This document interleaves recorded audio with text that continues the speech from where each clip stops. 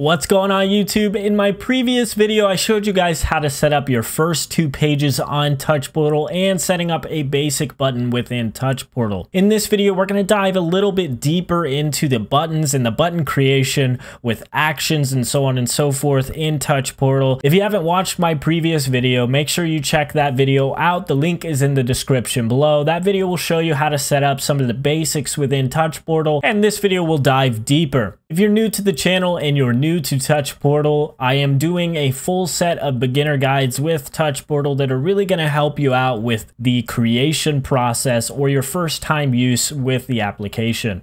If you're interested in more of these tutorials, make sure you like this video and subscribe to the channel to keep up to date on the Touch Portal guides. With that being said, let's jump right into this video. In my previous video, I showed you how to set up this first main page with these 2 buttons here on it. In this video, we're going to take a look at some other cool buttons. We're going to look at all the button actions that are available, and we'll cover more of the basic ones in this video, and we'll dive deeper into the more complicated actions in the future. So let's go ahead and open up this button here. In the button menu, you'll notice a lot of stuff is going on. You have actions on the left, you have on press, on event, and on hold tabs here in the middle, and you have your button settings on the right. The on press tab is going to be where you hold the majority of your actions on Touch Portal. Actions are everything that's listed on the left here. The on event tab is a bit different than the on press tab, where the on press tab is an action that happens when you press the button. The on event tab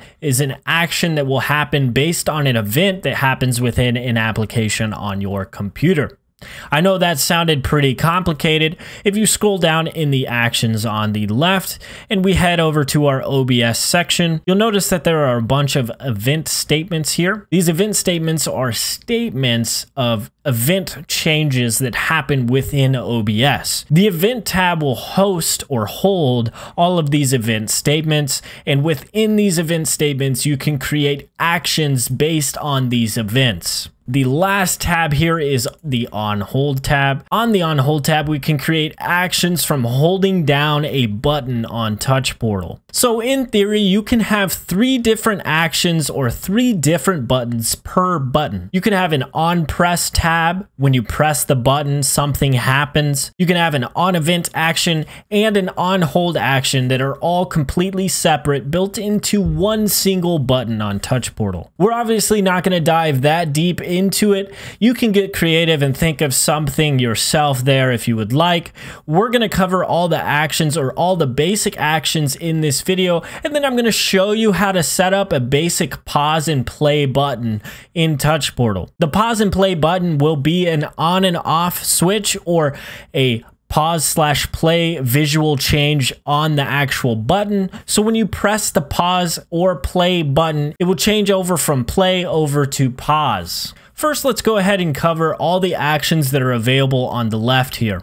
In the run and open section, you have a lot of actions that are built into open folders, run applications, toggle a shortcut, so on and so forth. A lot of more basic functions are built into this section. The navigation section is to navigate from one page on Touch Portal to another page, or even open a URL on your PC. The input section allows us to write a line of text at a touch of a button.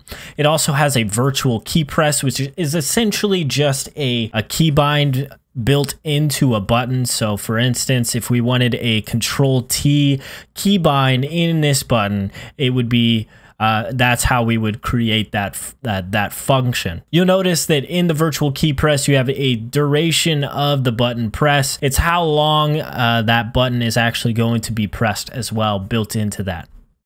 And then you have a low-level key press, which is essentially the same exact thing as a virtual key press, except for it is low-level function.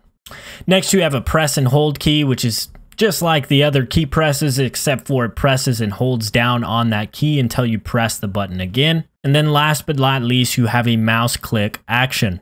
In the utility section, we have the options to lock our computer, shut down the computer, copy an image to a clipboard, or copy a file to our clipboard.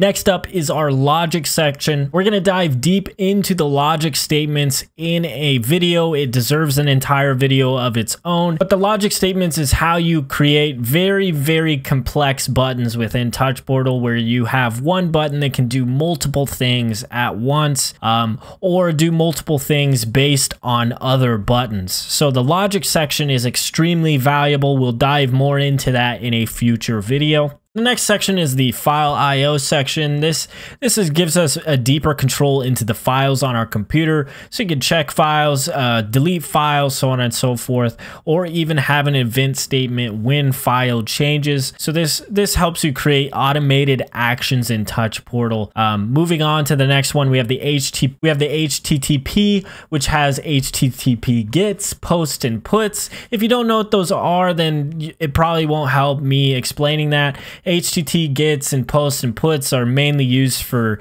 getting specific bits of information from an HTTP address. The next section is visual changes within Touch Portal. So things like changing the actual button visuals, which we're going to talk about here in a bit, change visuals based on a plugin state, or even adding a comment. The next section is actually media functions. This actually controls all the media that's on your computer. So if you have an application open to play music, this section will control that music application. The only issue with this section is if you have multiple applications open, it's going to prioritize it based on Windows prioritization, which I have absolutely no idea how that works. Essentially what I'm saying is if you're watching Hulu and you're playing music at the same time, if you hit the pause or play button that you create for the media functions, it might pause the music versus the Hulu or vice versa. That's why plugins developed for specific music applications are very useful.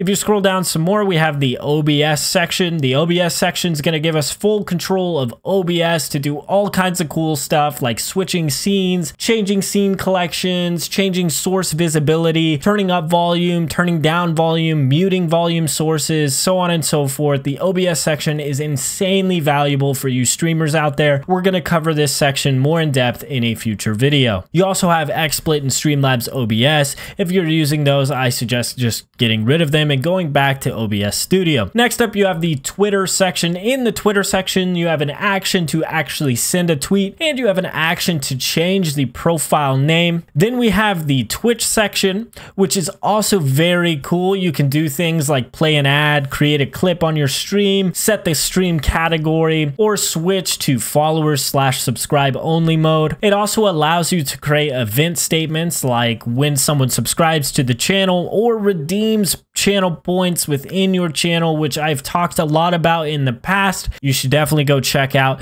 this video I did for creating channel point redemptions within Touch Portal. And last but not least, on the defaulted actions on Touch Portal, you have the Philips Hue. This allows you to control Philips Hue lights. If you're an owner of Philips Hue lights, you can change the color of the lights, turn them on and off, so on and so forth. As you can tell, there are tons of actions built into Touch Portal. In this video, I want to show you how to create a button that will pause and play media on your computer. So in order to create this button, the first thing we need to do is create an action for toggling the play/pause under the media function section. So we're going to go ahead and create that. The next thing we need to create is an if statement, which is a logic statement within Touch Portal. So we're going to go ahead and create this action for if state. And what we're going to do is click on this if and drag it above the media function. In the drop-down menu for the if, we're going to go and select if this button state changes. So this button state is off. Then we also need to create a logic statement for the else. So go ahead and create an else logic statement as well. What we're going to do is copy this media button here and paste it down here. If it doesn't paste correctly, you can simply just drag it. Essentially what this else is going to do is separate the if statement. So we have an if statement that says if this button is on or off, it will do this function. When you place an else in here, it creates this same if statement right here, except for instead of it being off, it will be on. So when this button is off, it will toggle to play/pause. When this button is on, it will toggle to play/pause. The next thing we need to do is create a change button state action. Go ahead and drag this up above the media there. What we need to do is, if the button is off, we want to turn this button on. Go ahead and copy this action and paste it under the else. And if this button is on, we want to turn this button off. Now we have successfully created a pause/play button in Touch Portal. Now, if you didn't want any button visual changes, all you would need to have is this toggle play/pause. But if you want the button visuals to actually change when you press the button, it requires a bit more stuff. The next thing we need to do is actually create the action to change the button visuals. So what we're gonna do is go over to our visuals on the left and create a change button visuals action. What you'll notice in this window is you have all the button settings on the right, and you have boxes that you can toggle on the left. The way this works is if you want to change the background color of this button when you press it, you need to make sure you toggle that change. What we're gonna do is change this from on and off. I'm simply going to change the title from off. So I'm going to add that button visual change, and I'm going to make sure that it's in the off section. I'm going to copy this and paste it up here. And what we're going to do is make sure this is on. Now we have successfully created the visual changes with the button as well. The last thing to do is to create the default state of the button. The default state of the button can be found in the button settings on the right. What you'll notice is if you scroll all the way down, the initial state of this button is off. You can change it from on or off. You're going to want it off because most likely when you open Touch Portal, you're not going to have music playing right away. So what we're going to do is make sure this button visual here, the defaulted one, matches the same visuals for the off of the button. So we're going to go ahead and make the text off, and we're going to save this button.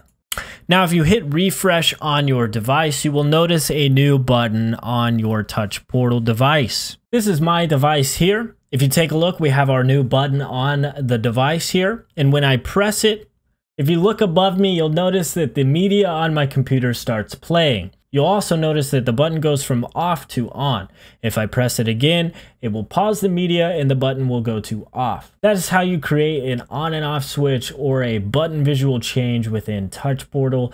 You can apply the same exact logic with the actual icons of pause and play, and it will change the button visuals to either playing or paused. It's a pretty awesome function to have, and it's a pretty awesome button to create for all you beginners out there. That actually completes this tutorial. I want to thank you guys so much for watching. If you did learn something from this video, do me a solid, hit that like button and subscribe to the channel to keep up to date on future Touch Portal guides. Like I said before, if you do have any questions after watching this video, feel free to hop in my Discord server and ask your questions in the support section of that server. Another great resource is the Touch Portal Discord server, so go ahead and check those guys out as well. They're pretty awesome and they're pretty helpful. If you're also just looking for a cool group to hang out with, feel free to hop in my Discord server and hang out in the chat rooms and just chat with other like-minded individuals.